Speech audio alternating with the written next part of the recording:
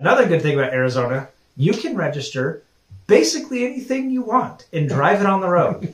They do not care. I've seen a YouTube video, I kid you not, a Tumbler. A Tumbler like Batman Tumbler from Batman with the jet engine, and the cops came up just to get a picture with it. There's a reason. Whereas in California, they're like, your car's awfully loud, and we have like Batmobiles on the road. Welcome everyone to Bose Bros podcast. I'm Mason Bose. I'm Jordan Bose. I'm Logan Bose. And I'm Kier Bose. All right. And we will just jump right in to our discussion segments, starting off with the news. The first one we got is from Stellantis, which I know this has been said before, but Stellantis sounds like a pill you have to take twice a day. Ask your doctor if Stellantis is right for you. Call your doctor if your heart is healthy enough for Stellantis. If it doesn't wear off in 6 hours. Yeah, exactly. So the big news from 2 weeks ago was the 2024 Dodge Charger reveal. There's a few trims, and there's actually been more conflicting information. I've read from Car and Driver, from Motor Trend, and some of this information is conflicting, and I'll mention that. So there's the Daytona coming out first, and the Daytona trims are the electric propulsion trims. And when you option it, you can option for the RT or for the Scat Pack. Now they have the same engine, they have the same battery size, they weigh the same, but they have two different power outputs. Then they have the 6-pack, which is coming, which is a standard output, inline twin turbo inline 6. And then there's a high output of the same engine. And the part that's confusing is that they're saying that the 4-door version is only available with the standard output. The 2-door version is only available with the high output. But then, depending on which outlet you read, some of them say that you could get the 4-door or the 2-door in any configuration of any propulsion. And some of them say the electric is getting 2-door and then the gas is getting 4-door. It seems like... It wouldn't surprise me if that wasn't finalized yet. Either they don't know, or they were terribly unclear with the optioning. Yeah. And no one's buying that thing right this second, so you're right, it probably doesn't matter that much. So the EVs... Sorry, what? Stellantis is like Chrysler Fiat? Maybe I'm just way out of the loop on this. Yeah, yep. So Stellantis is a conglomerate. I can't even remember all the ones that are in it. But it's a huge conglomerate of European companies and Chrysler, and I think a couple of Asian companies. But yeah, so the Stella platform, which is what the Charger is on, is the Stella large platform. They have the compact, midsize, large, and then truck platform. And this is the large platform. And it better be, because this thing is huge. While we're still on the topic of powertrains, can I just say I love that they brought the name 6-pack back? It's great. I like the 6-pack name. It was sitting there waiting to be used. And I'm about to get like deep into these powertrain numbers. Okay. What did 6-pack used to mean? Because I thought I'll take this one. Go ahead. I'll take it. Yeah. Yeah. So I actually didn't know this until I was shopping for classic Mopars. I'm like, why does everyone want a 6-pack? Like, who would want a V6 in a classic Mopar? It's not a V6. Yeah. It stands for these 2 barrel. It's like 3 double barrel carburetors that go on their V8 engines. So you can get. Oh, is that why they were like long and like oblong shaped? That's exactly why. So there were 6 of them, and you can get it on the 340. You can get it on the 440, and yeah, it was so a 440 6-pack. So sometimes you see a badge. The carburetor. You're referring to the carburetor. However, the ones optioned with the 6-pack will often come with other things, suspension component differences, right. It's a racing configuration, a sport. Yeah. So having the 6-pack, it's like having the SRT, where it doesn't just include the engine upgrade; it includes a handful of other things. That's kind of cool. Yeah. So 6-pack, but this one's like a lot less fun. This one's just like, it just means 6. Yeah, but it's such a clever way to get people like Dad on board. I have a question about this, because going to the next slide for me is the specs and performance. Mm-hmm. So the RT has near as makes no difference, 500 horsepower. Right. Now, you'll know that the outgoing RT has 380, 385, depending on the configuration. So we'll say it has 100 plus more horsepower. But here's the interesting part. The RT is a 340, 340 kilowatt hour battery. 340 kilowatts of power. Again, can I say that I love that it's a 340? It is a 340, and then the Scat Pack's a 440. For those that don't know, 340 is, we used to measure, especially American engines, in cubic inches. So 340 was a very popular V8 engine selection. They put it in the Charger, they put it in the Challenger, the Cuda. My Cuda has a 340.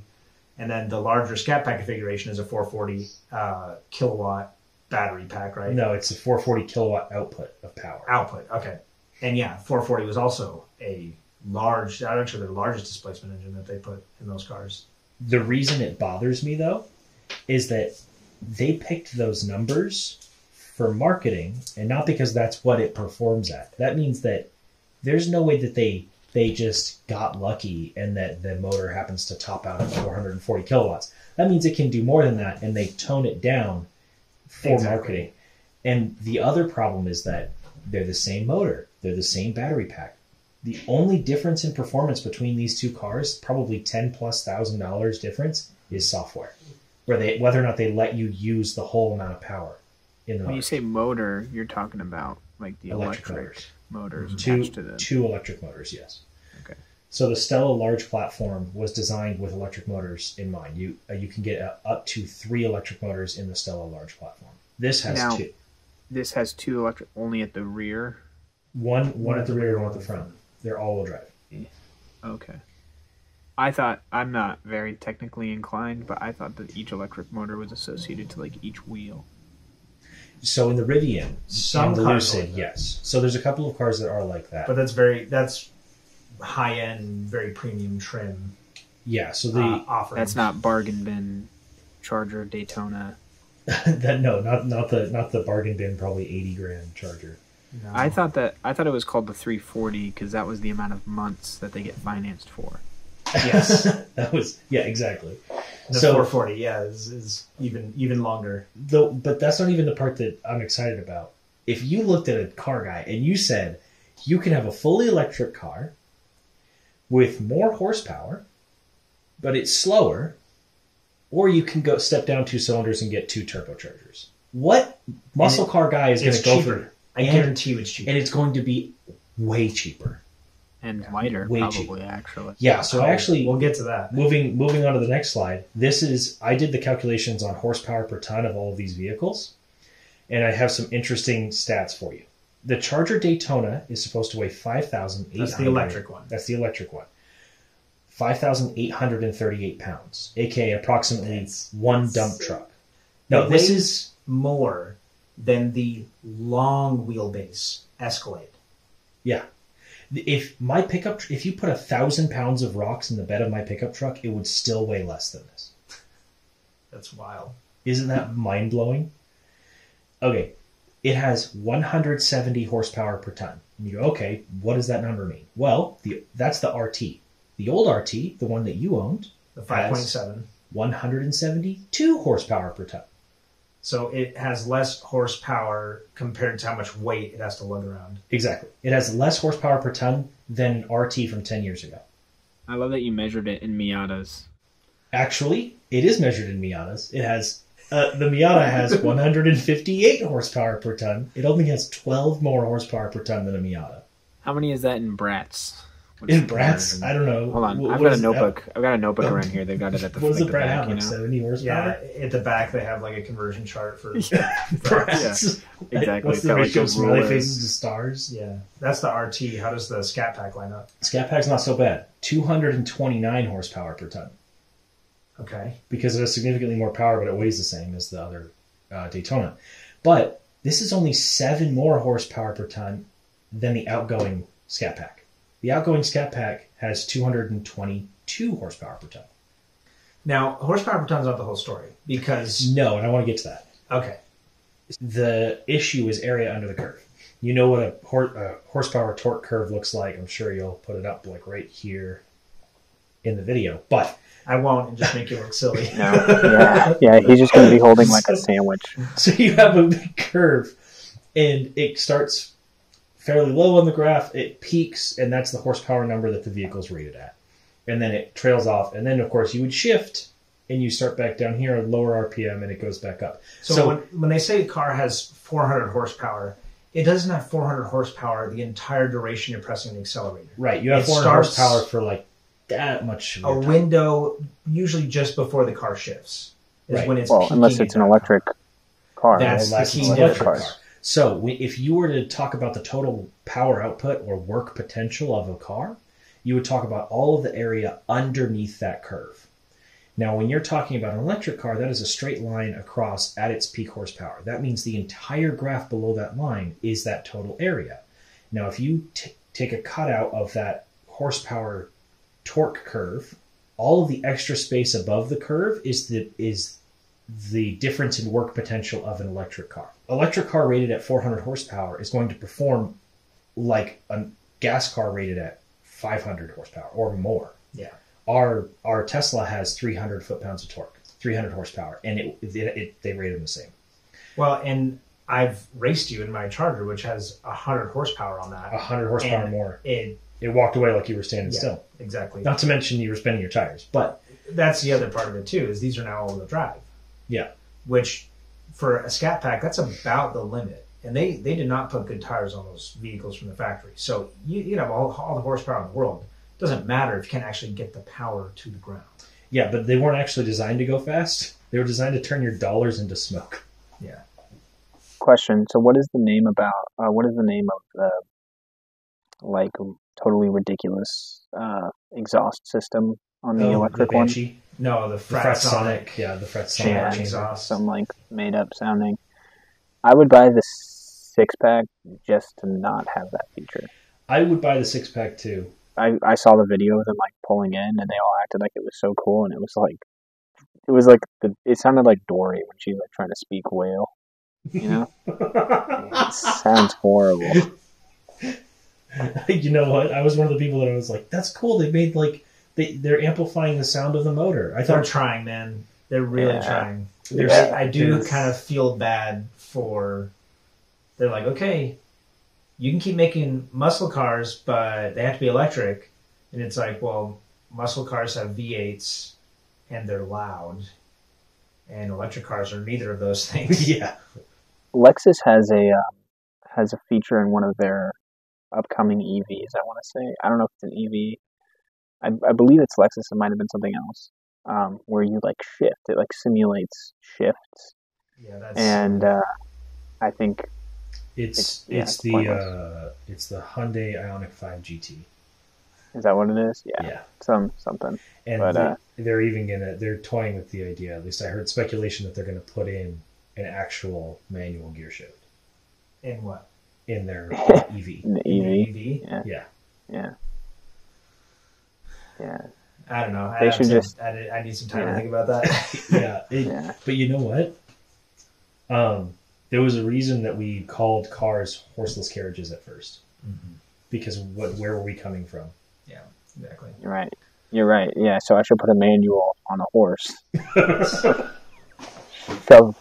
shove it somewhere and just start wiggling it around. So why would you pick the 6-pack over the Daytona, other than it's cheaper?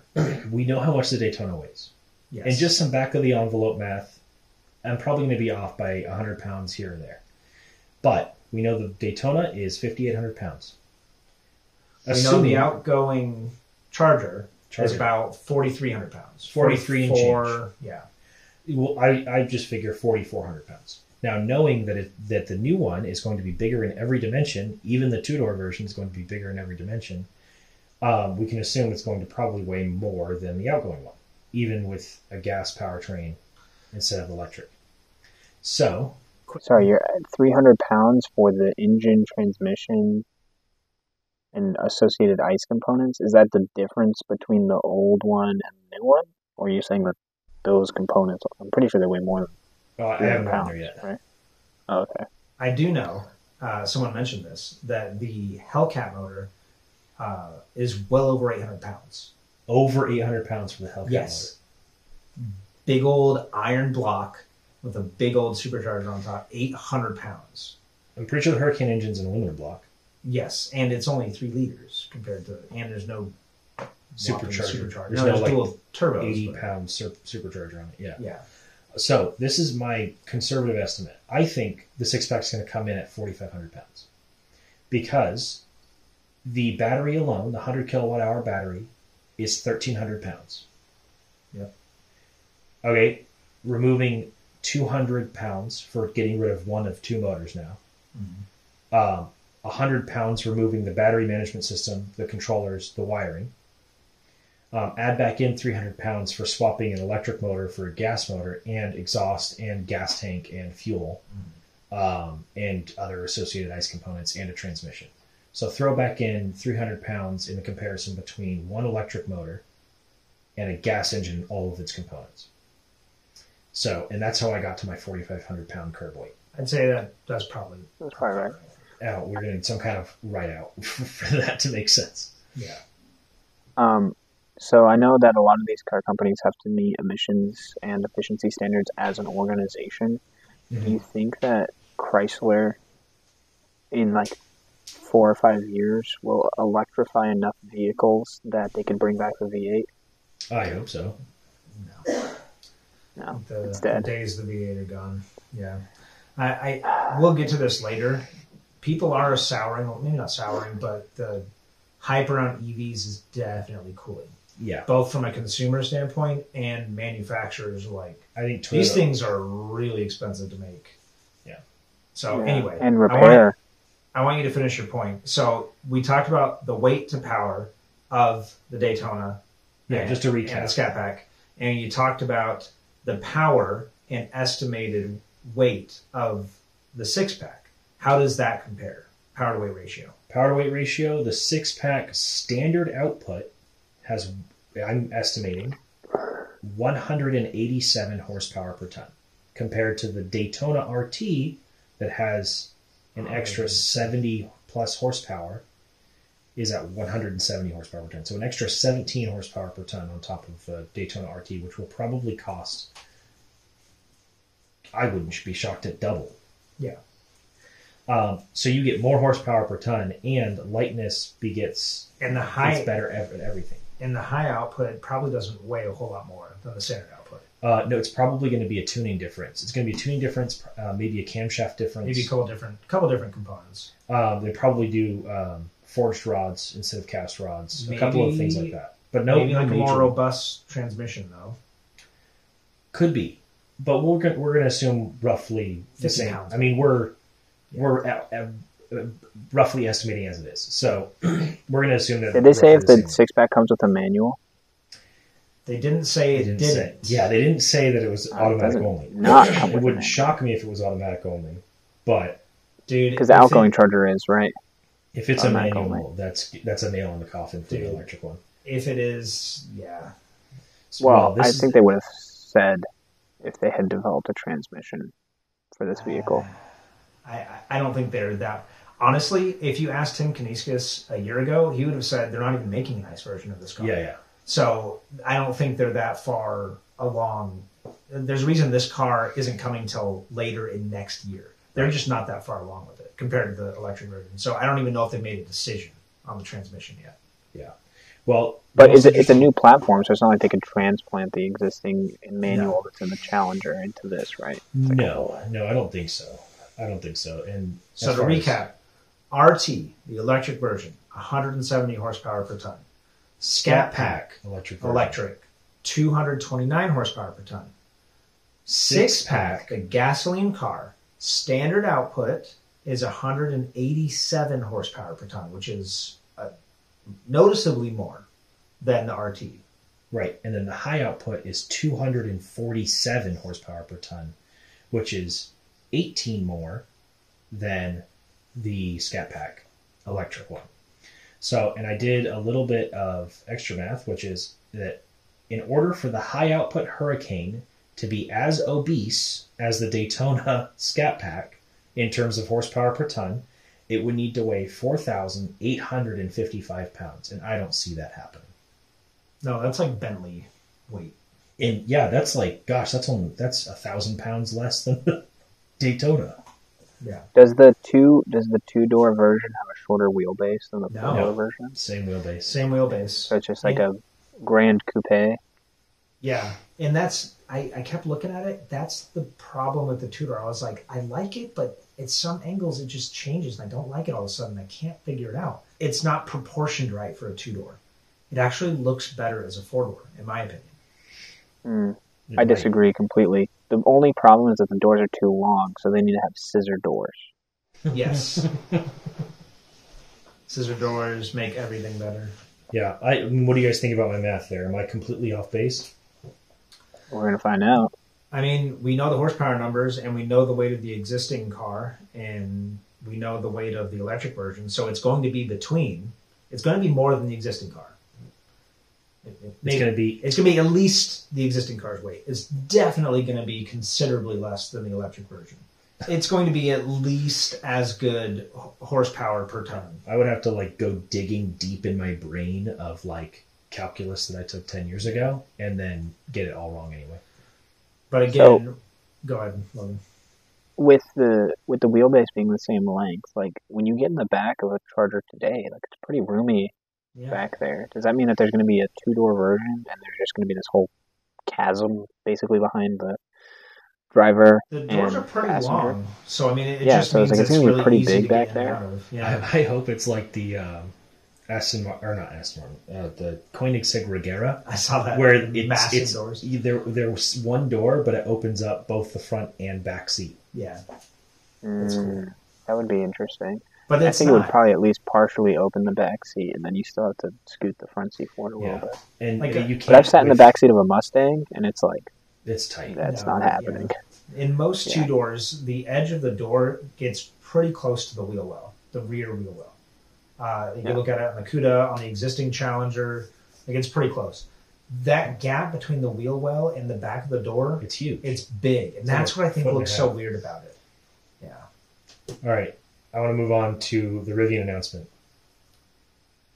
All right. Okay, let's talk Rivian. So Rivian, they expanded their lineup. Okay. So there's basically 3 vehicles that got announced. So there was it was the R2 announcement, which is a 2-part announcement, which is announcing the new vehicle, the R2, and announcing the new platform. So this is their mid-size crossover, all the way down to subcompact crossover platform. So they don't have the same ladder that other companies do, because if you look at Toyota, they've got I don't know if the Venza is still around, but they've got the RAV4, the Venza, the Highlander, the 4Runner, the Land Cruiser, and the Sequoia. So they've got and there's probably a couple that I'm not even mentioning, but there's 9 vehicles. The Lexus these the same way. There's the Corolla Cross. Yeah, exactly. So Rivian doesn't have that. So Rivian is expanding their lineup downward. So they have the 2 flagship vehicles, the R1T and the R1S. And then they've got the R2 platform. And then the announcement was supposed to be just the R2. And then they sort of, did the Steve Jobs thing. They said, one more thing. Brought out the R3. There wasn't actually a lot of leaks around the R2. Pretty much everybody knew it was just going to be a parsed down R1S. But it seemed like nobody knew that the R3 was going to be displayed. And then the R3X, which is sort of the really off-road focused, super high output vehicle. So it's supposed to have the output of the R2, if I'm not mistaken. Yeah. The output of the R2 triple motor. Triple motor in a significantly smaller package. Yep. And then the R2 is supposed to MSRP for $45,000. So our Rivian stock right now is $10. I've been buying Rivian stock for the last week. Have you seen how much money they're bleeding? Yeah, that doesn't matter. Don't worry about that. Do you know how much they're bleeding? I was telling Mason this earlier. How much? Over $1 billion a quarter. Yeah, I'm gonna buy more. No, keep buying. I'm gonna keep buying it. RIVN. Stonks. I like the stock. What can I say? I like the stock. So a couple of the notes that I put in here. So R2 is slated for 2026. There's no T variant, which is interesting because like the smaller form factor trucks seem to be kind of popping off. You have like the Ford Maverick, the Ford Ranger, that Hyundai Santa Cruz. So an R2T maybe is interesting, but that's not announced. It's really coming after that like mid-sized crossover segment. So on the gas side, think of like what would be like the BMW X3, I think, is around that size, and then the Hyundai Santa Fe, and then obviously like the Model X, Model Y, Mach E. Those are all around that same size on the EV side. But I think it's brilliant. I think the R, like, if you think about, and then the one car I really want to talk about is the RAV4.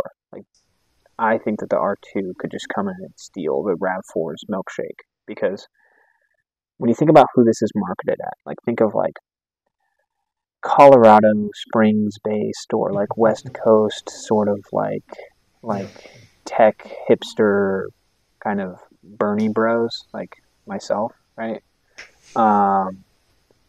Like they love the RAV4, especially the RAV4 Prime. Yeah. And the R1S is just too big for and too expensive for San Francisco and for Berkeley the R3, or Colorado the R3 is Springs. too big Yeah, for San Francisco. yeah. But the R2 priced at $45,000, I think it's brilliant.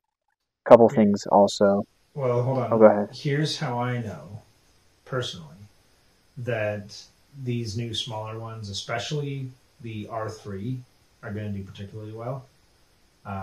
Kira really likes them.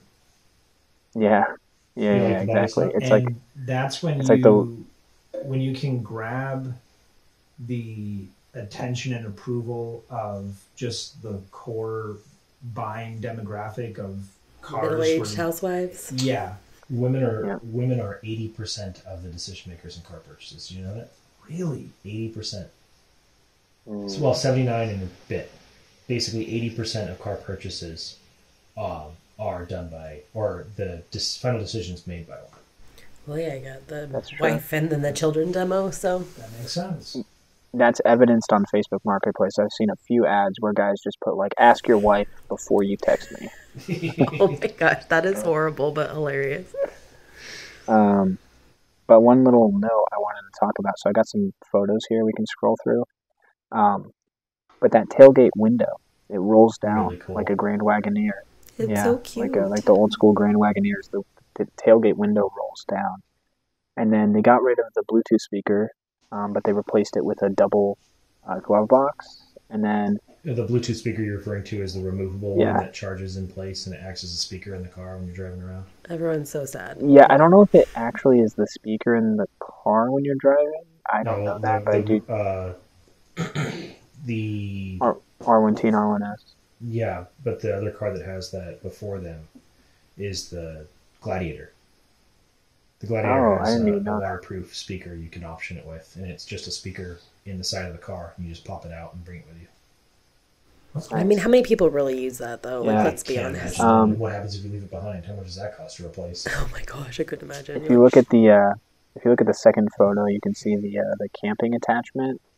That looks definitely someone's gonna Airbnb that and charge $150 and then. I mean, well, do you put it on a Turo or do you put it on Airbnb? No, what you do is you rent it as an apartment in San Francisco with a parking space. Gosh, I mean, the parking spaces were like. I mean, you can double dip, and you can have one family renting it as a car and another family renting it as an Airbnb. Whoa, what's going on? Sorry. You want an Airbnb where you always wake up in a new place? Yeah. Yep.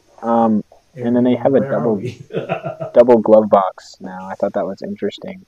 If you got the space. Maybe I'm just. Yeah, I was just like, is there not a better way to use this space? I don't know. I mean, my minivan has double glove box. Is it really? Yeah, it's cool. I'm waiting for them to have a third other. glove box. Oh, yes, that's mine. Yeah, we have one on top and one on the bottom. Yeah. Yeah, so it's just funny that they're like next to each other. And basically the same size. Yeah. I mean, it's cool. His and hers, guys. His It's and cool. hers. It's cool.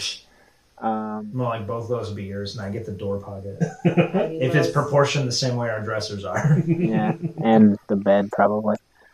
I have more But yeah, clothes that's than Tisha does.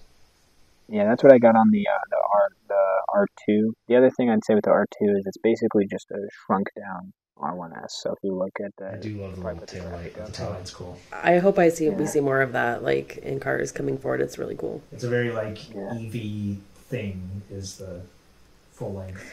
It's kind of just Yeah, like I an like the EV tail light Bronco. at the top. the underneath the one at the top, square. the third light is cool. And if So- you check out their website, there's some other stuff that's interesting. Like attachments that attach to the rear. I didn't put those in because those might be kind of vaporware, you know. Mm-hmm. Um, I'm But not anyway, so- convinced the R3X isn't vaporware. no, That's the the furthest R3X. one away, though. Yeah. It's going to be, I think they said end of 2027.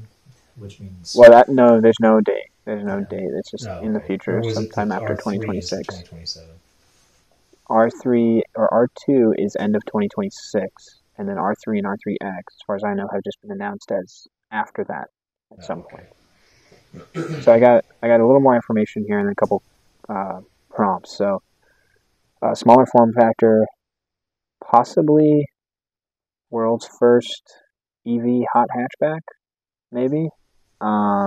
It's not, though. I know that might be Eagle. it's subcompact SUV. You know.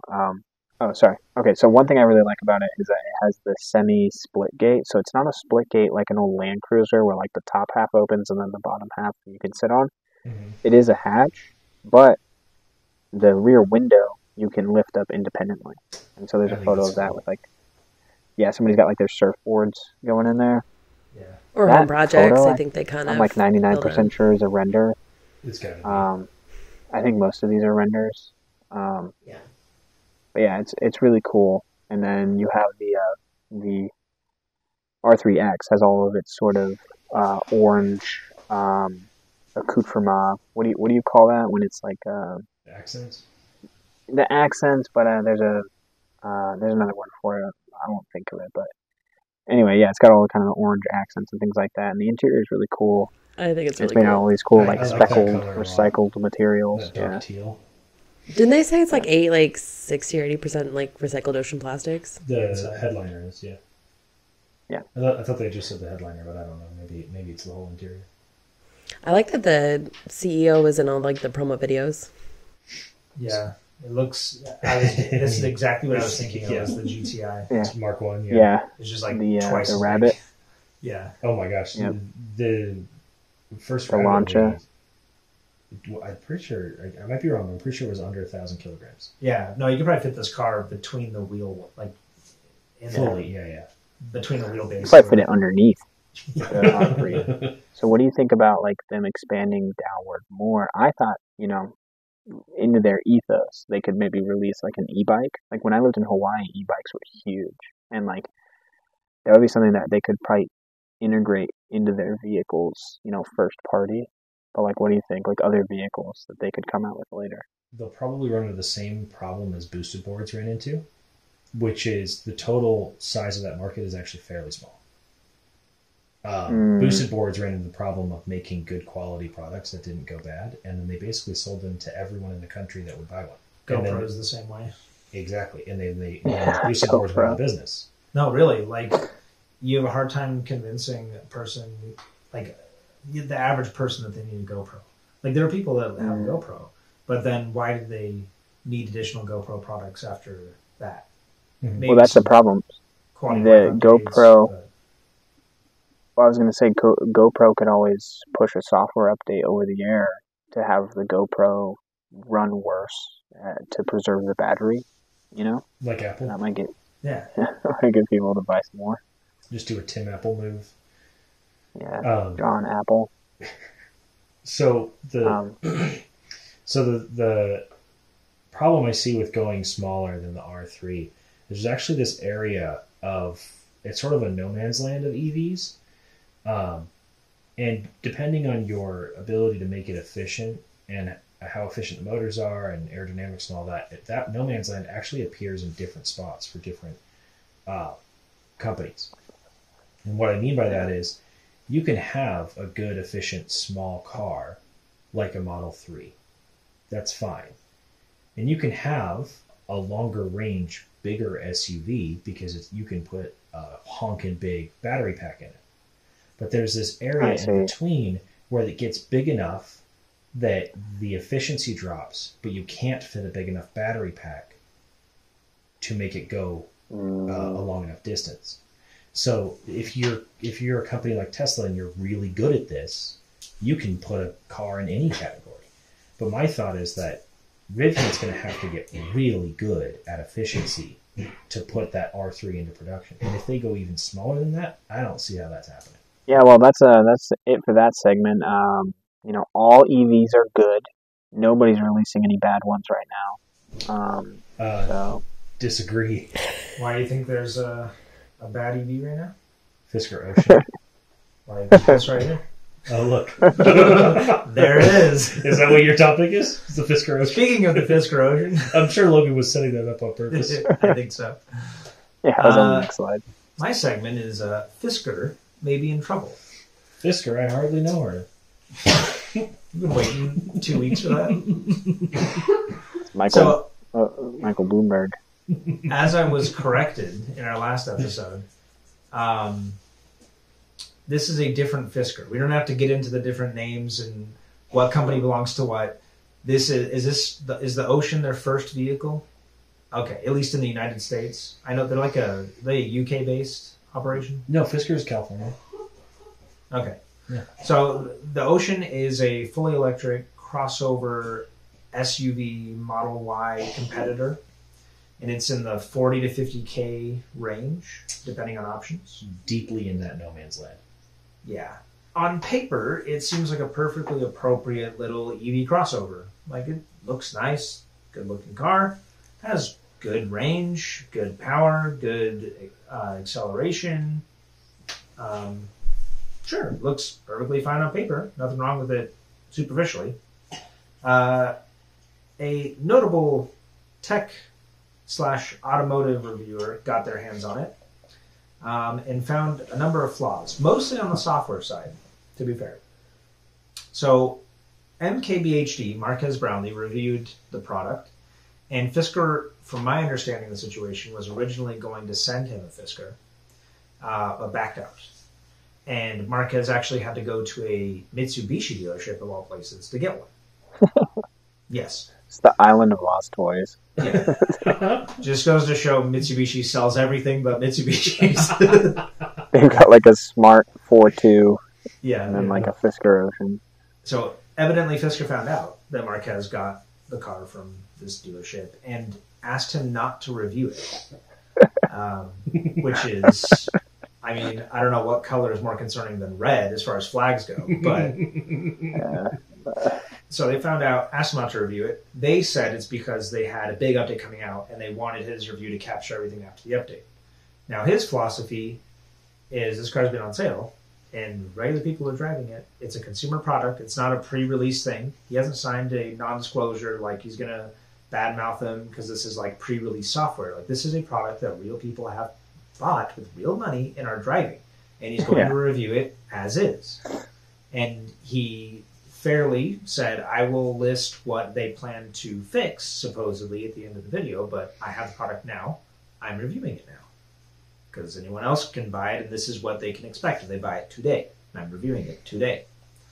So the video is called, to give you an idea how the review went, it's called, quote, "This is the worst car I've ever reviewed." That was the name of this video. To be fair, the title maybe seemed like a little bit of hyperbole because at the end, he did seem fairly complimentary of the car, but there were a lot of issues on the software side of things. Well, he reviewed like the Rimac Nevera. Like, he doesn't review like the Mirage, you know? Yeah, he doesn't review consumer cars that much. He does a lot of EV and high-end cars. Yeah. To be fair, he's like been doing this a really long time, and he is.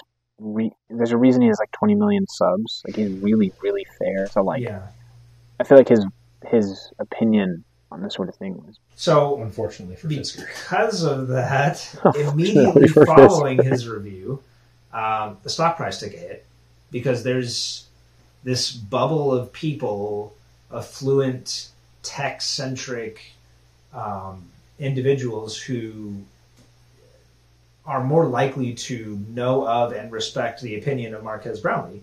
And that's you're striking the heart of the base that will buy this car, right? And no wonder they asked him not to. Right? They know that. I mean, you can watch his video if you want to see the exact detail of like what he. And what it wasn't his concern was. scathing. I actually thought the title wasn't that accurate, like you were saying. It was a little bit of hyperbole, but I mean, it could very well be the worst car he's reviewed. So yeah, well, that doesn't the first mean car it's, he was reviewing was a Lamborghini Huracan and a 750S so. or I mean, 720S. it's probably accurate.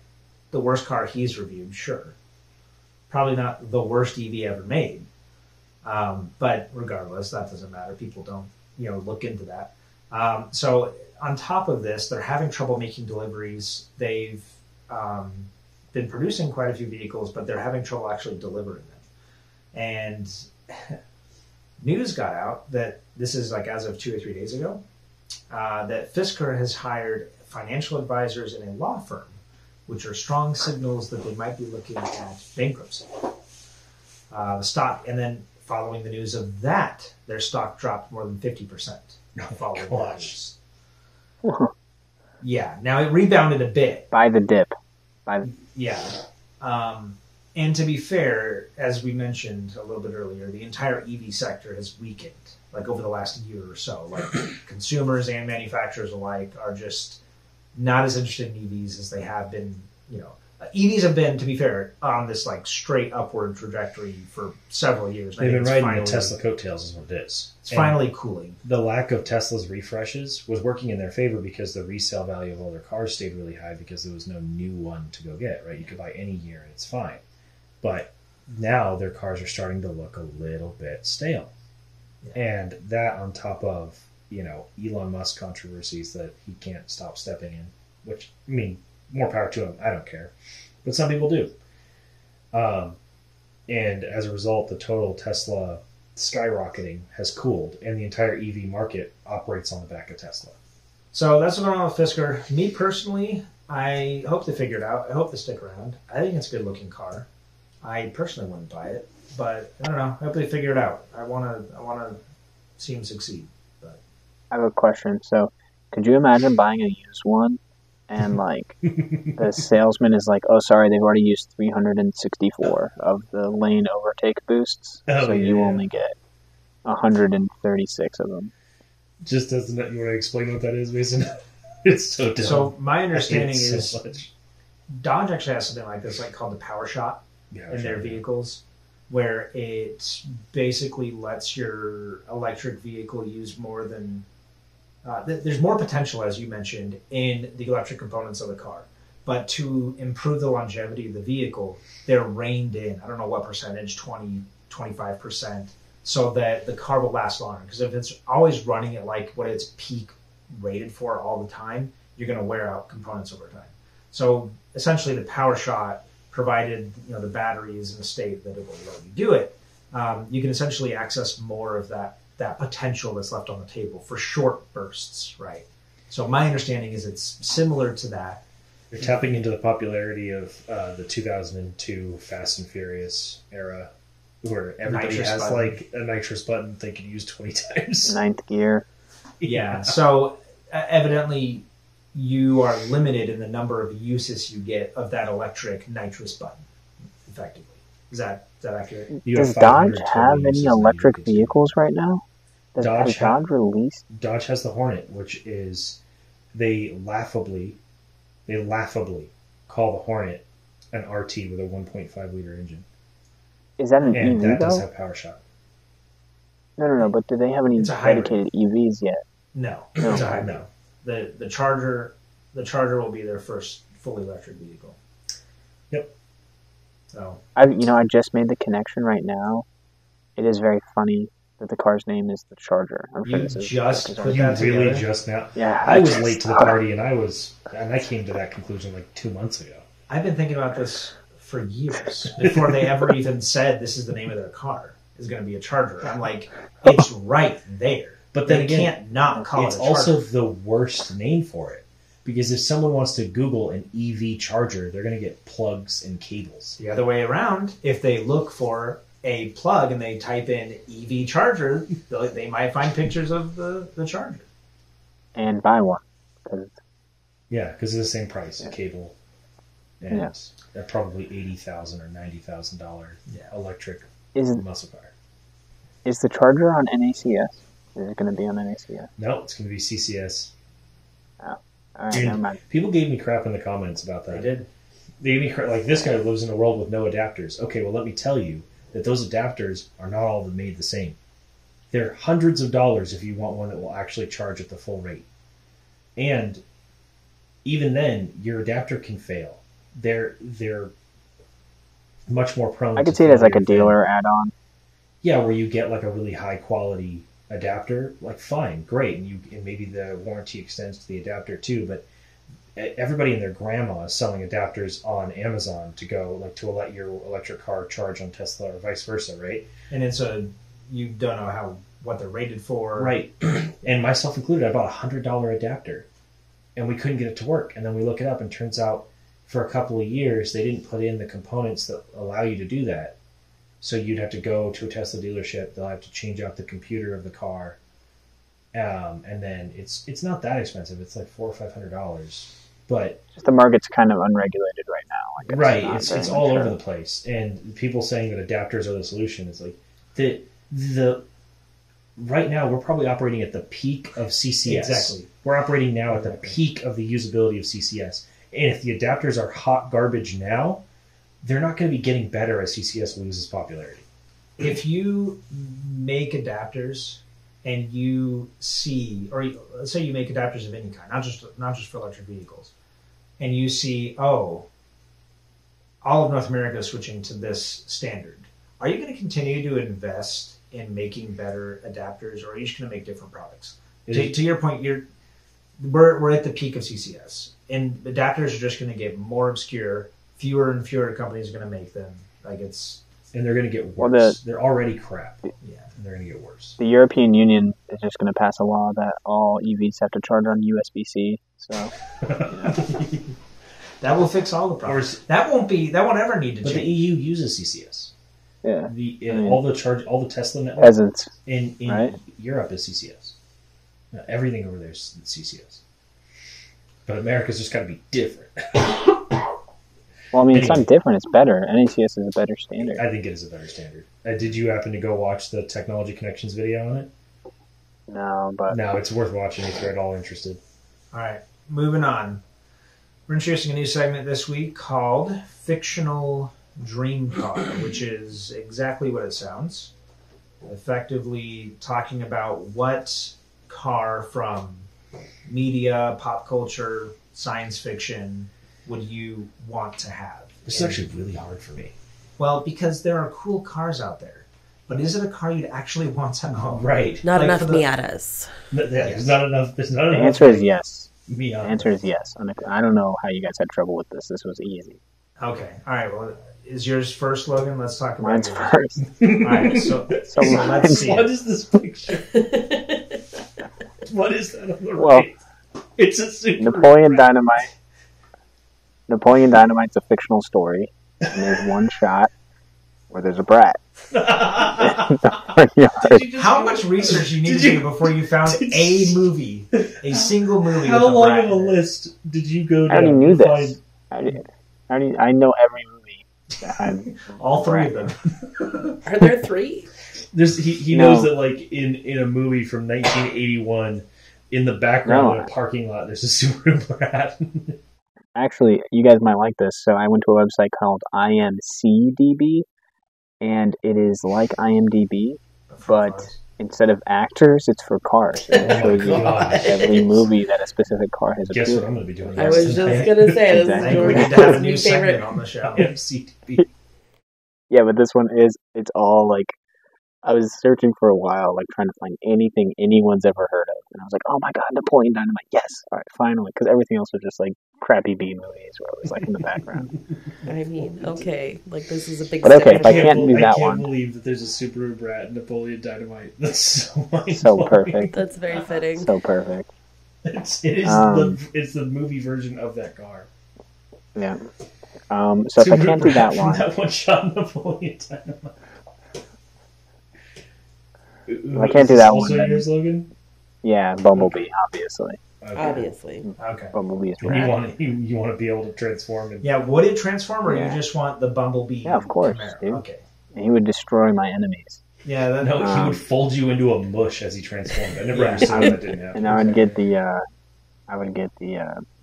if given the option, I would choose the 67 from Transformers 4. Oh, it looks really good. I would take that one too. That's Oh. cool.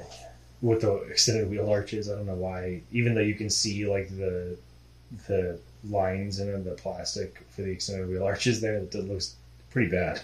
But I would Right. take that one. So It's cool. when Bumblebee's off fighting crime in the galaxy, then I'll have the Brat from Napoleon Dynamite. Right? And then, you know. He gets back and you're just like making out with the Brat. And he's like, I thought we had something special. Bumblebee, don't All go. Yep, those are mine. That's a good choice. Good choice. And then Bumblebee will just be you'll just be singing Before He Cheats on the radio. What's your card? The Men in Black Ford. Not the Mercedes.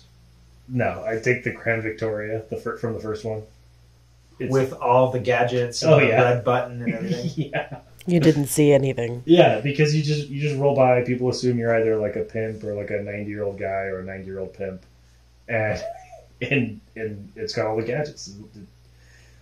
The cool part about it is that when you watch the movie, you get the sense that you haven't even like scratched the surface of all the things that the car does. Yeah. There's so many it's like things that Inspector are that Gadget. and touch. They don't address at Yeah. all. Yeah. That's cool. All right, what's yours? You took mine. When I saw this on there, I went on to put this slideshow together, and I saw you'd already put this in there. I'm like, son of a gun! He took. I mean, mine. there's only one right answer. I know, it's so cool. It is the Batman 2022 Batmobile, which, hey, I loved Christopher Nolan films. Yeah. Even the Legacy I thought Batman about doing the films. Tumbler. The Tumbler's cool. Like they're all cool in their own right. This is just so guttural, so grounded. Like when you think about like a real Batman, like obviously this is what he would drive. Obviously. What I loved about this is that in Batman 2022, when Batman is introduced, he is introduced to all the world. In any other movie, he would be the villain. Everyone is terrified, looking in the shadows, and eventually he slowly approaches out of the shadows, intentionally making his boots make a loud noise, because we see him 100 times appear and disappear quietly, and he's intentionally thudding his boots and walking toward you menacingly. And then they introduce the car in exactly the same way. And it's just like, whoa, it's just so, oh. It's really interesting you say that. So they almost depict, he's a hero, but they almost depict him as a villain. Mm-hmm. And they introduce him as a villain, whatever. You know what's really funny about this Batmobile is mostly based off a second generation Charger. And if you look at classic movies, all the bad guys drove Chargers. Yeah. The good guys drove Mustangs.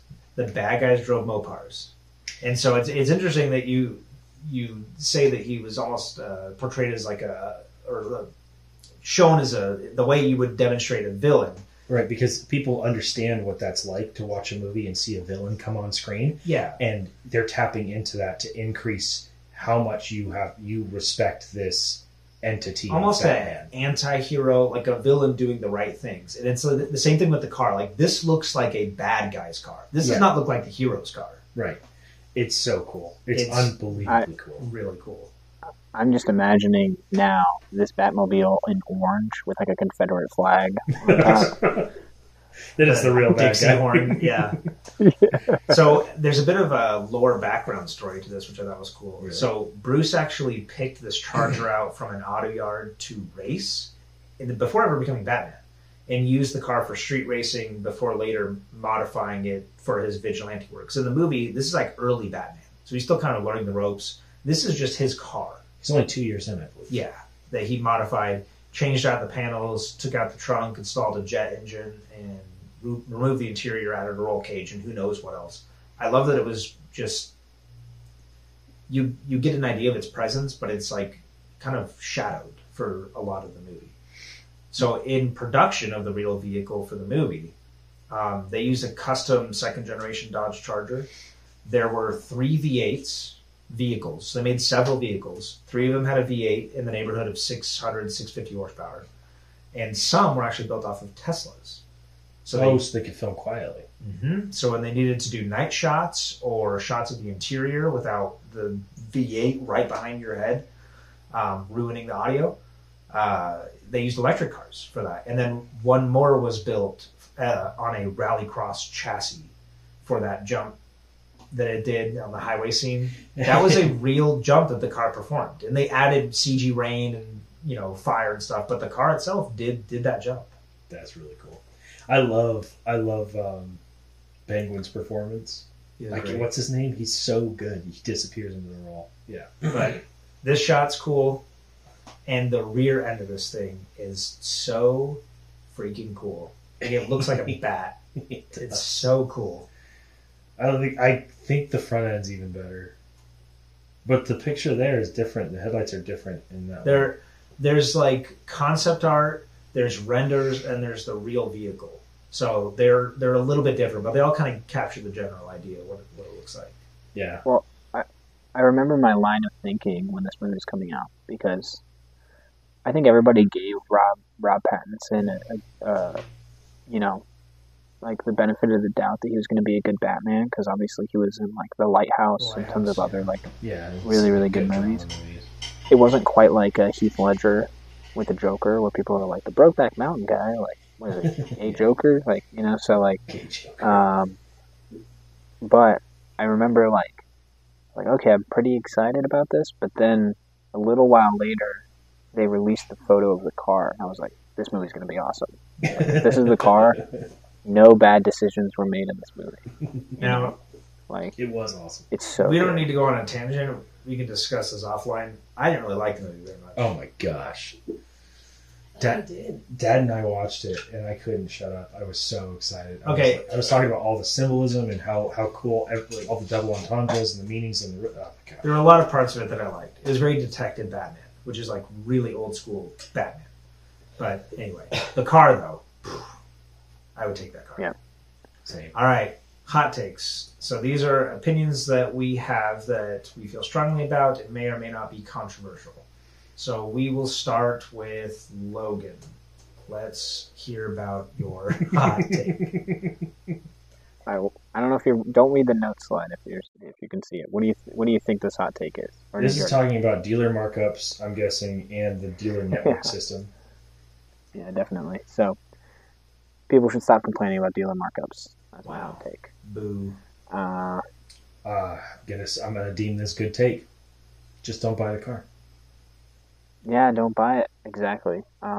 It's just. I mean, you guys buy your cars off Facebook Marketplace, so Yeah, and so it doesn't affect me, but I can't tell you. So like on so I'm in like some Rav4 forums because I love the first gen Rav4, and on the Facebook page, people are like really dedicated fans. They're like taking MR2 engines and like putting them in first gen R4 or Rav4s and like doing cool stuff. But then when you go to the subreddit, like the Rav4 subreddit, every post is just like, is this a good deal on my 2022 RAV4 Prime? And they're like, $4,000 dealer markup, that's criminal. And it's like, shut up. Don't buy it. Don't buy it. Yeah, I don't get it. I literally, like, most things I can kind of see the other side, but like this one I don't understand at all. Like, if you don't purchase the vehicle, then they lose. Then you won't be affected by the dealer markup. You can try to find a less expensive vehicle. And this isn't a statement of need either. It's not like, oh, I need the 2023 RAV4 Prime. I can't have anything else. Like, it's like you could have tons of other stuff. You want this like luxury Yeah, it's item. not like dealer markups Yeah. on food. The same thing happened with graphics cards a couple years ago. And like I get it, it sucks when you can't buy a decent graphics card for less than $1,000 because, resellers and crypto and whatever else. So I just didn't buy one I was like, things will normalize eventually. There's a lot of people that want to buy graphics cards. And they did eventually. Just had to wait. And and the flipping market is a little bit different with vehicles because, I don't know if you guys saw the thing about the Cybertruck about not being allowed to flip it for a year. Yeah. Yeah, that's my hot take. I think people should stop crying about it. And yeah, like what you said you couldn't buy a decent graphics card for under $1,000, but it's a little different with vehicles because like you can get tons of decent cars. There's tons that you could get. Well, and cars don't go obsolete after 2 or 3 years like a graphics card does. Well, say that to the Chrysler infotainment system, but other than that, Well, it was obsolete when it came out. You know what's funny is that 8.0 touchscreen they had from 2015 for a while. It was actually awarded as being one of the best infotainment systems, and then they just kept it in everything and didn't change it. Yeah, like if it ain't broke, don't fix it. And I mean, your guys' car is 2020. It's so bad. Can I go on a quick tangent? Real quick. Sorry. You said it. I have to say. When you have to YouTube how to perform a basic function, you have a crap infotainment system. Hey, do you want to take a wild guess? Take a wild guess how you pair a phone. It has taken me 30 plus minutes to do it in Mom's old Grand Caravan. Oh, so you know. I do. How do you pair a phone? I've blocked out all of that information and I'll work through it in therapy. No, you have to start the voice control, right? And you have to do it entirely through voice. Oh, that's on right. That Grand Caravan, that's how you did it. Only do it through voice. It's not in the menu in the touchscreen, which it has. How does that make any sense? Very easily could have been. Why? I'm having flashbacks to Nom. And it's not even like a modern day smart assistant or something. No, it is just bad. a Chrysler engineer's interpretation of what a human voice sounds like, which is not even close. Do you know how old that system is? That's because yours is a 2020, right? Your minivan? 2018. 2018. Okay, but they still put the same one in all the way up until 2023. This infotainment system was originally used in a Ferrari. Oh, yeah. So you know In 2009. Yeah. Gosh.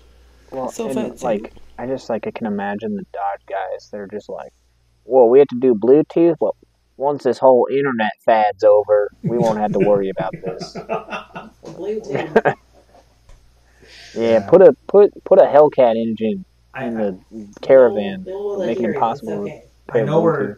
I know we're coming off the heels of me saying the Grand Caravan is the greatest car ever made Yeah, in the last episode. except this one thing. But if I could change one thing about it, oh yeah. And what's beautiful about that is you can go buy an aftermarket one for like $200 and install it yourself. Or just like duct taping an iPad to the I'm dash. shocked you didn't do it before you brought the car home. If it was my car that I had to drive every day, I probably would have. But it's mostly Kira's problem. Just makes me suffer with it for. How do you play music in the CUDA? Well, you're Very assuming I can futuristic hear it contraption. over the wind and road noise. I use a cassette tape that's Bluetooth. It has its own internal battery. Just like a That's kinda wireless cool. cassette. It's the weirdest thing. I used like Bluetooth speakers in my cars for a long time, and in fact, I remember Jordan lent me his Bluetooth speaker, and it I was like that one. black. You left it on Yeah, the and dashboard. I put it on the dashboard of the car in the summer in Arizona, and it like melted the speaker. It like It legitimately, turned into like a melted it. banana. I was so annoyed now, like, but whatever. Like, I haven't used it in 8 weeks or whatever since I gave it to him. Yeah. Yeah, it like melted it. It was insane. All right. Here's my hot take. I hate how close these Arizona places are. is the best place for car enthusiasts. For the longest time, the prevailing ethos, the prevailing idea was, oh yeah, the center of car culture is California. You can make a compelling case that Arizona isn't the best. You are not going to convince me that California is not the worst place. The worst place. Okay? Florida's great. Texas is great for a number of reasons.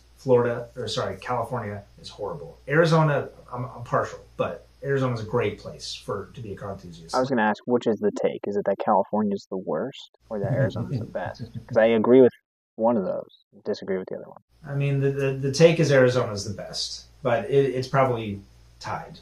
You'd say both. But let me explain why.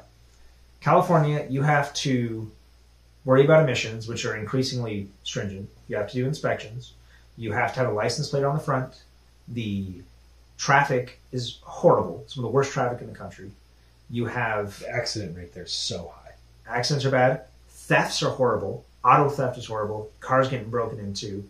Traffic laws are strictly enforced because the state is broke despite having the economy of most small countries. Actually, most large countries. It's like the 6th largest or 5th largest economy in the world. I meant most small countries combined, but Yeah. Roads are terrible. Despite how much money they bring in, they still manage to have horrible roads. They have weeds growing through their highways. That's crazy. Now, I will say, the scenery is fantastic. Weather's fantastic. But everything about owning and operating a vehicle in that state is terrible. Arizona, on the other hand, you do have to do emissions, but beyond a certain year, they stop caring. Ask me how I know. You don't have to do inspections. And maybe you have to do inspections. I've never had to do an inspection. I don't think you have to in Arizona. No inspections. In some conditions. You don't have a license plate on the front of the car. In some counties, yeah, you have to do inspection. There's car meets. Weather's still pretty good here. It's hot in the summer, but there's lots of car meets, lots of car shows. The registration's relatively cheap, comparatively speaking. Oh, and probably the biggest one of all, cars do not rust here. Now, I know they don't rust in Southern California, but we don't get rust, right? Now, our weather here doesn't destroy interiors, but that's infinitely easier to fix than a rusted out car. That's my soapbox. I'm stepping off. What do you have to say, Logan?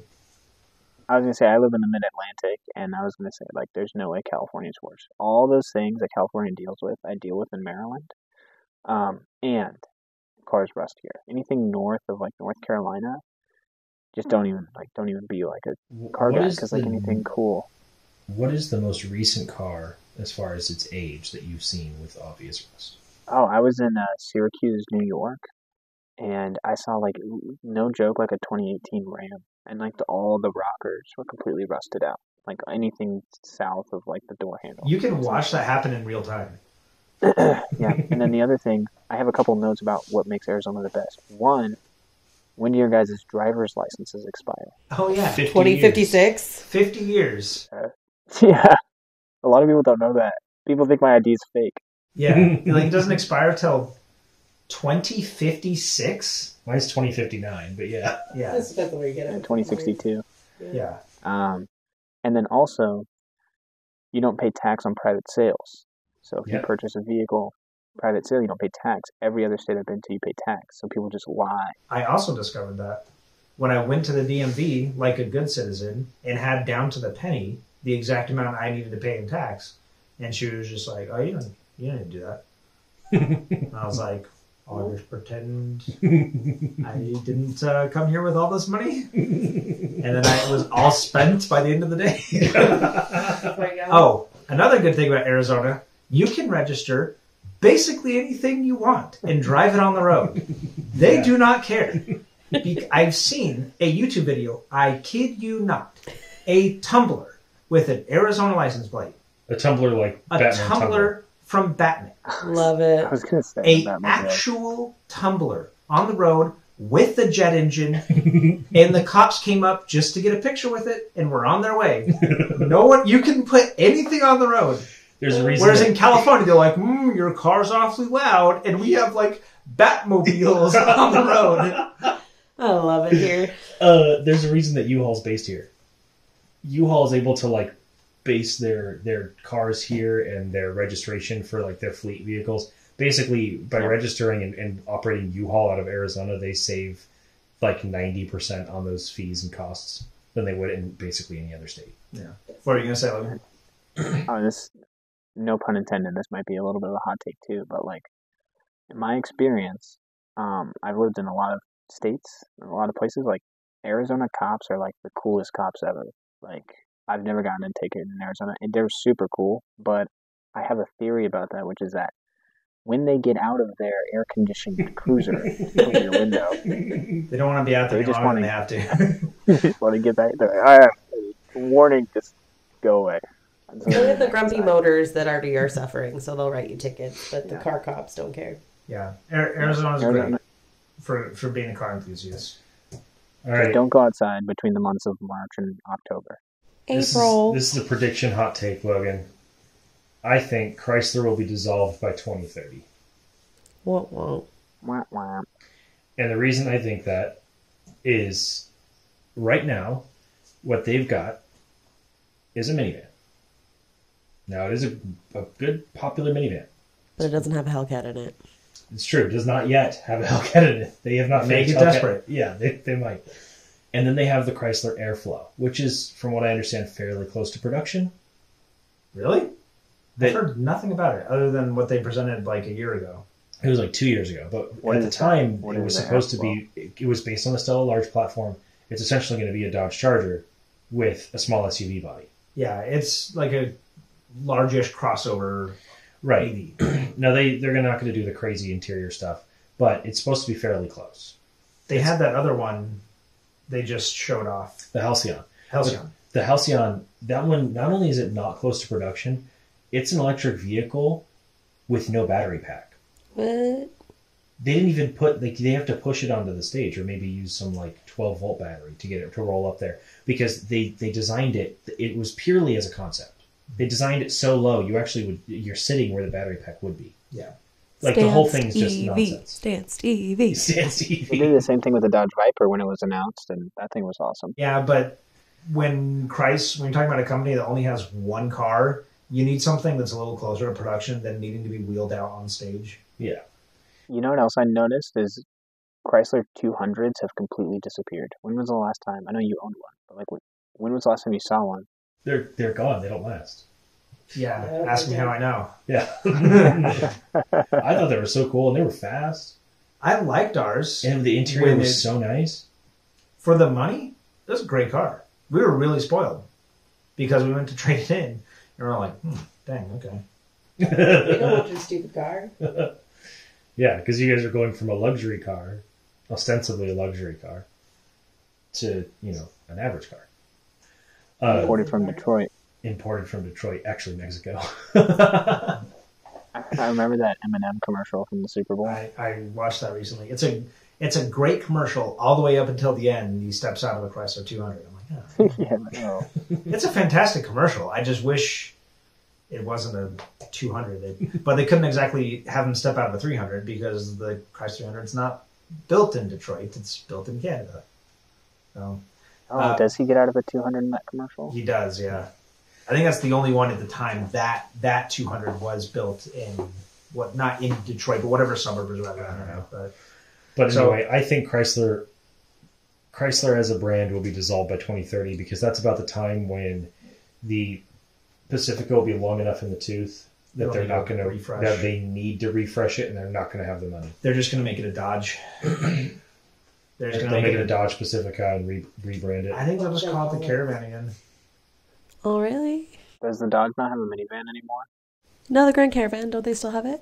No, No, they haven't made it since the 2022. only thing Dodge sells as of this year is the Hornet, which is a small SUV. Oh, so sad. So Dodge is and the done. Durango. No. They sold Durango this year. No. Then as of next year, 2025, the only thing they'll be selling is the Hornet. So sad. And then Chrysler only has a minivan. So Chrysler and Dodge are down to a minivan and a small SUV. And Durango. That's On its way out. has a foot up. And has not had any kind of major visual refresh since 2014. All right. How cool is this image, though? It is really cool. And it was just like, the prompt was a gravestone that says Chrysler 1925 to 2030. And that's, The car is really cool. like, I was like, this is pretty metal. This is pretty cool. All right, Marketplace Mayhem. Oh, gosh, here we Tell go. us all about this. This is so... Marketplace Mayhem. This is a segment we tried to do for a while. So this is, can you call it the best of Facebook Marketplace? I think you can. I think you could call it the most interesting. So, yeah. So the most. Oh, honey. Yeah. This is like It's also so been- uncanny valley. It's also been called, what is it? Awful Great taste but great execution. Yeah. Awful taste, but great execution. Thank you. Awful taste, but great execution. And this first one is just that embodied into a vehicle with 4 doors. Spades. Two doors. 2 doors, thank you. With 4 wheels, I meant. So this is, despite its looks, a 1995 Ford Thunderbird 2-door with 50,000 miles, a custom 49 front end and rear end. And they're asking... I don't know how much they're asking, Logan. Did you see? It can't be any more than $20. 25 grand. Oh, wow. $25,500 for a 95 Thunderbird.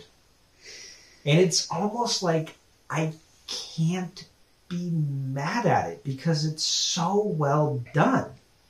From the outside, it looks really, really well done. They definitely chose the worst. If they did it in black, you wouldn't be able to see so obviously what it is underneath. But it's very obviously a 90s car in the middle. Even the door handles are like that black plastic. They didn't even chrome the door handles. It just is such a bizarre... Like, buddy, props to you. Great job. Like, it looks great. Workmanship's fantastic. But this is something just for you. Yeah. Like, no one is going to... That's not a marketplace. That is you and your mirror are the only people interested in this car. You would probably make more money on this if you had just done a decent paint job to whatever this was before. A 95 Ford Thunderbird, and you just left it like that.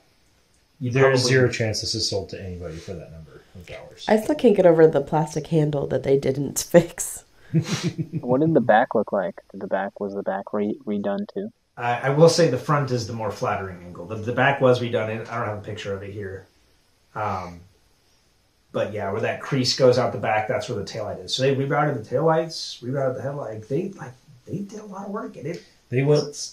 You know what I said about this one? Pretty much like none of this works. Like none of the headlights work. Like Yeah. When we tried this last time, when this came up, this is like the movie The Labyrinth. Because I saw the backstory and how much artistry The and puppeteering. It was so elaborate. The choreography, the green screening, all of the effort, and I was like, wow, I've never seen so much effort go into something that is such shit. And all that's those same emotions bubbling up. Exactly. And that's what I think of when I look at this. I'm like, there's so much effort.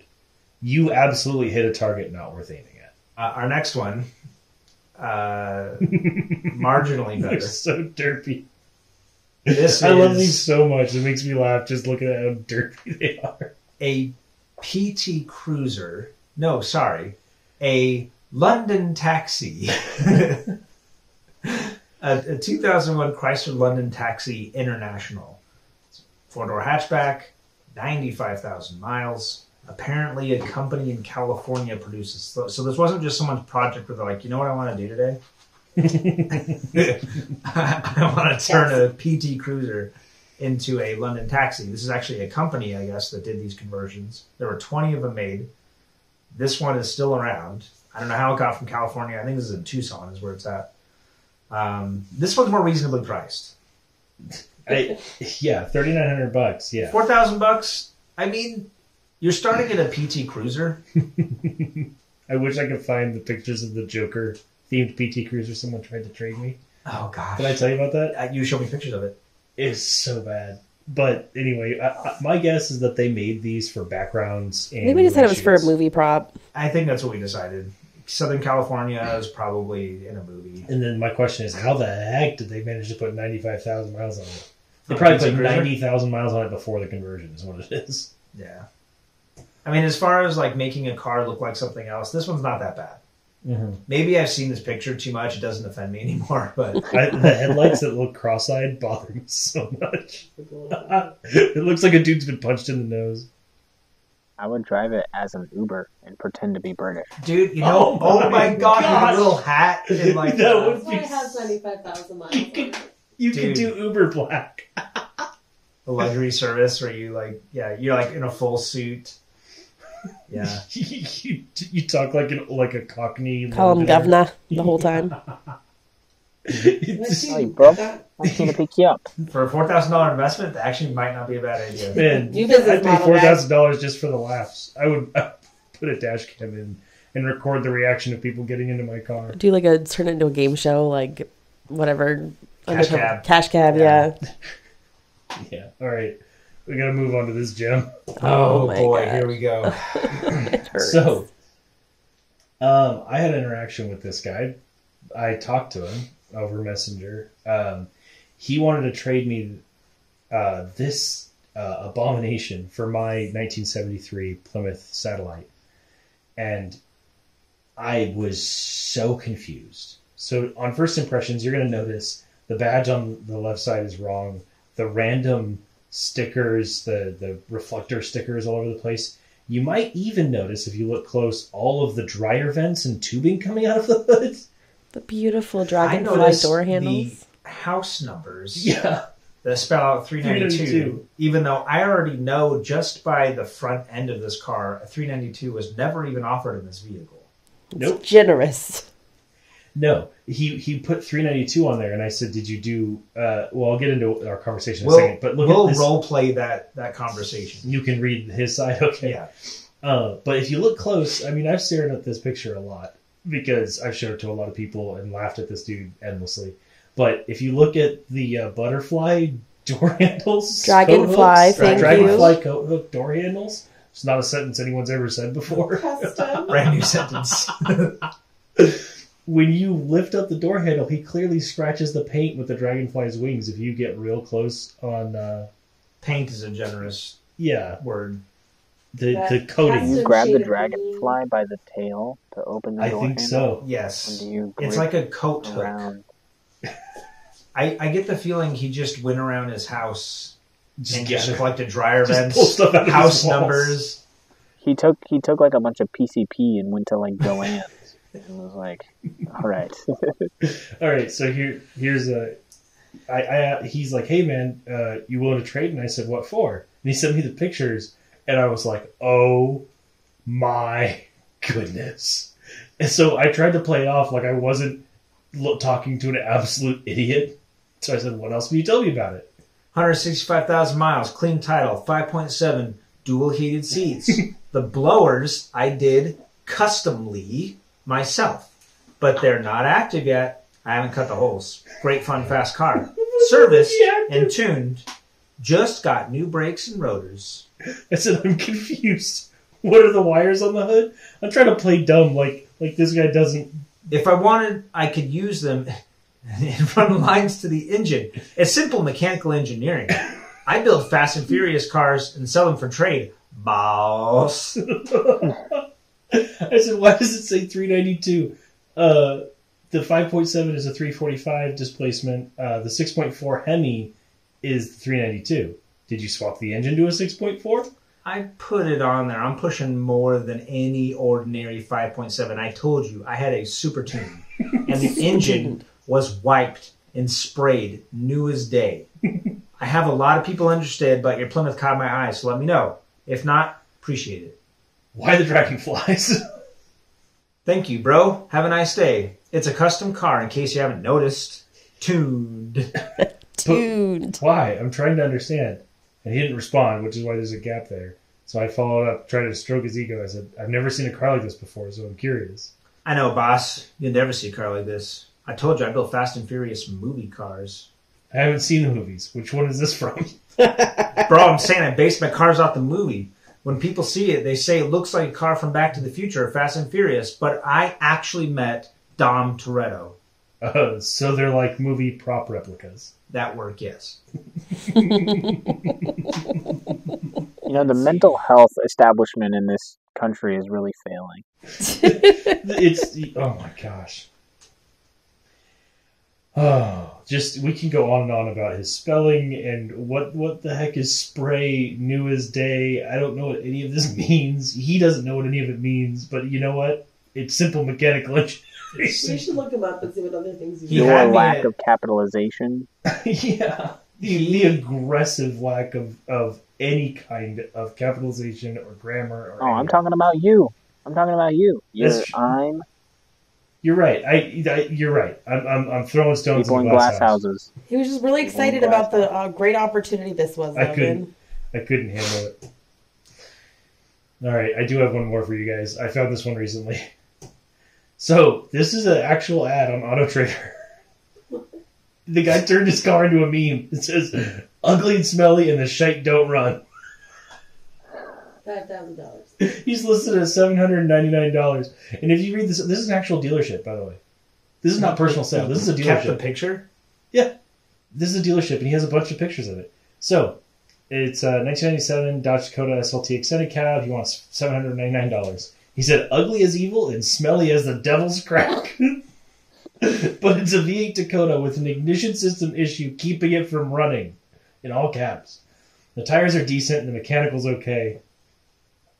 And it's just an old work truck. It is and extended cab with a rear bench, fluids. He talks about it. He goes, "God knows trucks ain't cheap, and this is, so maybe it's worth the gamble." Maybe. I want to buy a car from this guy because he seems like a straight shooter. It's pretty honest, yeah. And he goes, "Come visit us and experience the totally apathetic, mediocre customer service, backed by a sarcastic attitude combined with a complete misunderstanding of pronouns. At least he's honest. We sell cheap cars. We sell cars cheap." Yep. Okay. That one I loved so much I could not include it. We have speed rounds. All right. Speed rounds. So you're going to be quizzing me today. So I will just look at this screen. Okay. First one up is the cousin car. You're going to see the car, and you're going to try to guess what car it's based on. Ready, set, go. This is Mitsubishi Raider. I can even tell you what it is. Mitsubishi Raider, and that was when they had a partnership with Dodge, because that is also a Dodge form of Dakota. Correct? Nailed it. You got it. Buick Rendezvous, that is also an ugly Pontiac Aztek. Toyota Supra, that's also a Z4. A BMW Z4. Yep. Oh, Fiat Spider? 124 Spider. 124 Spider, and that is also a Mazda Miata. Fiata. Fiata, yeah. All right, last one. Toyota Yaris. That is a Toyota Yaris, the last generation Toyota Yaris. And Mitsubishi Mirage. It's a Mazda 2. It's a Mazda 2. Oh, okay. Mazda 2 with a different grill. The Mazda 2 is known as the Demio in Japan. Oh, Cool. That's cool. All right, so next speed round, guess the price. Corvette C8. I know they were targeting 60K when the thing first came out in 2020. Base C8, 72? Starts at? 70. Okay, that's pretty close. Wait, can we do prices right rules on this? Okay, BMW Z4. I want to say base price 52. Logan, what's your guess? 59. 55. Mason Hey. wins. Dang it. Audi S5. You guess first this time, Logan. What the? That's kind of like middle of the lineup. Yeah, I say starting at 63. I was going to say 60. You're both over. 58. Okay. Nissan Z Nismo. Oh, and Nismo Starting. starts at like 40 for the base one, right? So I'd say 54. So I think it's like 60. 65. Okay. $65,000, and what you're driving around says Nissan on it. That's a Jaguar F-Type. 68? Dude, they sell for like 19 on the used market. Yeah, I would say 73. 78. Okay. The one that I cannot believe is the Nismo is so much money. That was a lot more of a markup than 25K, because it starts at 40, doesn't it? 65. What do they do to it? And you don't really I don't know. get anything for it. You really don't get much. Yeah. Does it come with like a Versa or something? Yeah, it'd mean that not to. A Versa plus 10 grand, yeah. Jeez. Is there any car we've looked at today that you would take over that Hyundai Project 74 thing that they showed off? There's not a single car that we've shown today that I would take over that. You would take that. Yeah, I would take that. That thing is It's so so cool. It's very cool. It's like very DeLorean looking. It's really cool. And the only reason I'm saying that is because we have not shown a Miata. Actually, yeah, you're right. There was a Brat. There was a earlier. Brat. Yeah, hey. It's always like, I'll have 17 Tricky. brats. Blind ranking 1 to 5, 4-door sports sedan. Okay. What is that? Aston Martin Rapide, right? Rapide. Yep. The question is, which would you most like to own? That's actually a 2014 Ford Fusion. It looks like a solid 3. C63 AMG. This is the V8 bi-turbo. 2. That is the previous generation M3. Yeah, 4. The Rapide was 3. C63 was 2. 2. This is 4. Yeah. CT5E Blackwing. 1. Don't even have to think about it. Don't even have to know what else is on the list. 6-speed manual. Wait, okay. If this is an automatic and the other car is a manual, I'd be pissed. Because then I'd put that one at 5. Blackwing with the manual? 1. So you're comfortable putting 5. the Panamera at 5? Easy. Okay, Yeah. so you're really happy with your... I'm very happy with that. Okay. Yeah. Is that like the first one you think we've completely nailed? I think I wouldn't have changed anything about that list. Okay. Yeah. Yeah.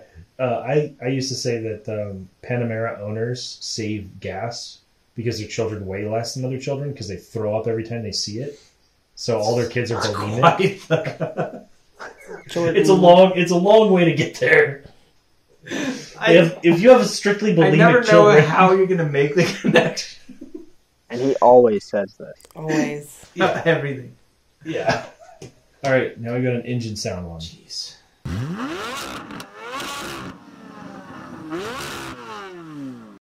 It sounds like a really high revving, like Trick.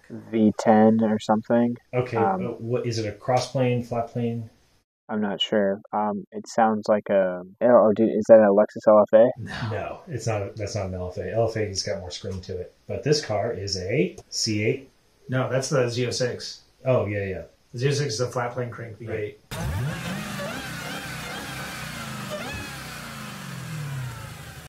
My guess is a Hellcat or a GT350R. Hellcat. And it was either that or the Mustang Cobra. So now Mason's turn to guess. Engine sound A.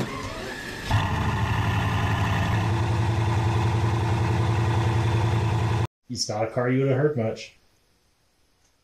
What kind of engine does it sound like? Aston Martin, like a Vantage? You think it's a V8? Let me give you a hint, Mason. Imagine 2 V8s. Okay. A Veyron. It is a Veyron Grand Vitesse. All right, let's hear it.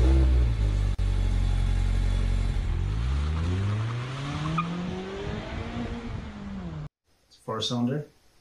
This is a Miata. This is a Miata. I put it next to its direct competitor in the Veyron. Yeah. Direct. Okay. Is round 3 back to me? No, this one actually has... I should have had it go the other way because this one has to be Mason. Okay. Okay. Feel free to skip ahead and see why, Lemmy. Guess the sound 3.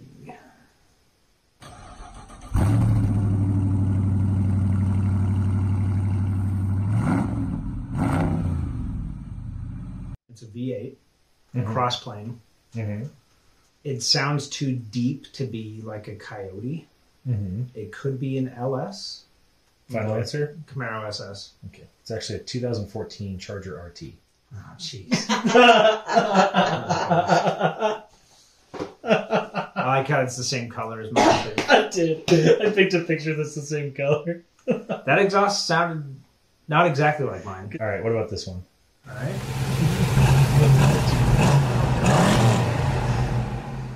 Is it a V8? It is a V8, yeah. I'll tell you, when I heard this, I recognized it immediately. I was like, that is definitely exactly what that is. Because I've worked on it enough to know, like, that's exactly what that is. Such a crap car. Is it a CUDA? Oh, gosh. You didn't get the Charger or the CUDA. I thought for sure you'd get the CUDA, because when I heard the rumble at the end of that, I was like, that's a dead giveaway. I pulled it from someone else with a 340. With a 340? Okay. Stock 340. Logan gave it away when he's like, it's a crappy car. I mean, it's a good-looking car. This one I specifically went and took your photo of your car. All right, guess the car. I want to guess from each of you. This is not a hard one. I did not make this difficult. Okay. I said go. Caterham? I don't know the name of it. Caterham, right? Is that what it is? That's a Caterham. Caterham. It has like the open wheel well. That's the brand. What's the car name? The Old English Breakfast. It's the Caterham 7. I even included part of the 7 on the grill in the picture. All right, next one. Challenger. Yeah, I figured all I had to do was with the gas cap. I gave more of the car, and I was like, if I just zoom in on the gas cap, that's plenty. All right, next one. Bel Bel Air. Air? In what year? 59. 57. 57 is exactly right. Ooh. Dang. I love that pillarless, like the no B pillar behind the front door. So cool. Super safe. I was Yeah. just gonna say it's probably It's very, very No, safe. these things are horrible. Power wagon. Dodge D100 or something. It is a Power Wagon. 1944 Dodge Power Wagon. I intentionally zoomed in on the most iconic part of each Yeah. car. That side tire is so cool. Yeah. It really is.